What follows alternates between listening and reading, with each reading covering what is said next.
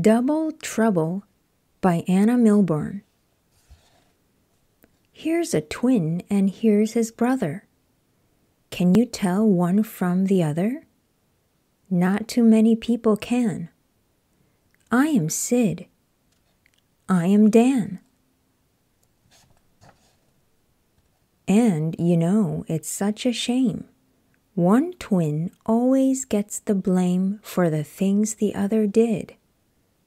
Dan, Dan. I am Sid. Sporty Dan just loves to run. Sid thinks eating's much more fun. Who stole cakes from Sleepy Stan? Sid, Sid. I am Dan. Sid, I've had enough, says Dan. Me too, says Sid. We need a plan. All these mix-ups are too bad. Sid is sad. Dan is mad. The twins think hard. How can they show which one is which so people know? They buy some paint.